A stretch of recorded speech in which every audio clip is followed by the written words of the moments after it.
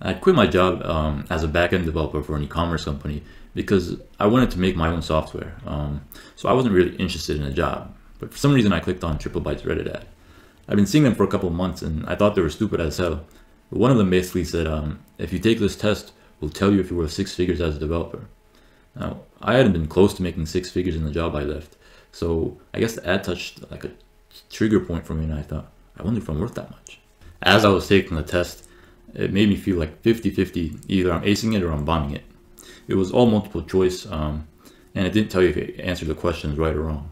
But somehow I managed to pass the damn thing. I've been a developer for 7 years at this point, so I guess the bits and pieces I picked up over the years came in handy. Now, I was glad I had passed, but like I said, I wasn't interested in a job, so I didn't move on to the next step they wanted, which was a live video interview. The problem is they kept sending me emails like once or twice a month, asking me to do the interview, and I didn't want to unsubscribe from these emails in case the entrepreneurship thing didn't work out and I had to get a job in the future. I wanted to stay on good terms with them. Well, a couple of months passed getting these emails, and eventually I got one that basically said, do the interview and we'll give you a $50 Amazon gift card. It said they were having this special, and I figured, hey, if they're gonna pay me, might as well just try it out. I didn't expect to pass the video interview because Triplebyte was recruiting for some well-known companies, and a lot of those companies want their candidates to know CS fundamentals, which I didn't know.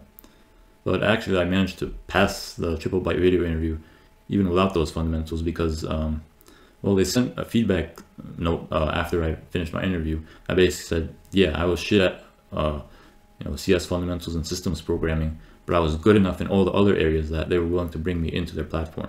When you get on Triplebyte as a developer, it's basically like a dating site. Companies can see your profile and they can either show interest or pass on you. And since there's hundreds of these companies on their platform, you basically end up with anywhere from 15 to like 35 companies that show interest in you and that want to get on the phone with you. And these phone calls they want are basically really short and sweet.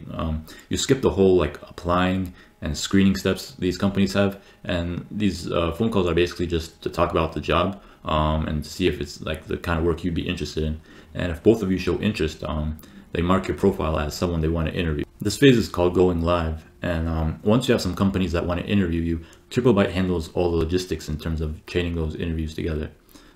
So if you have 3 companies in San Francisco that want to interview, they're going to schedule it so that, let's say you get there on a Monday, your first interview would be on a Tuesday, and the other one would be on Wednesday, and the next one on Thursday.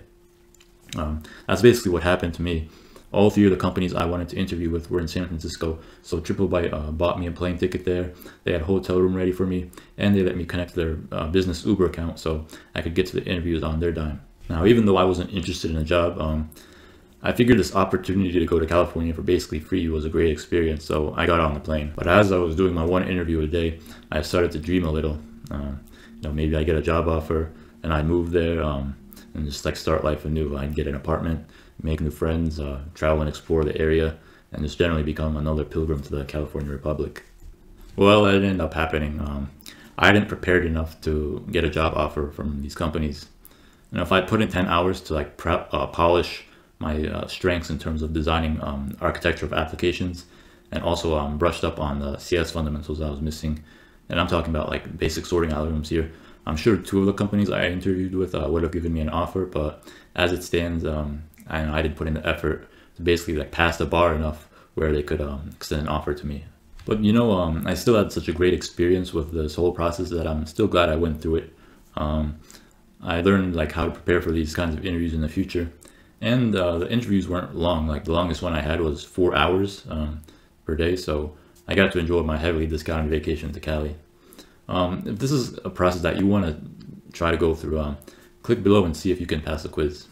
Good luck.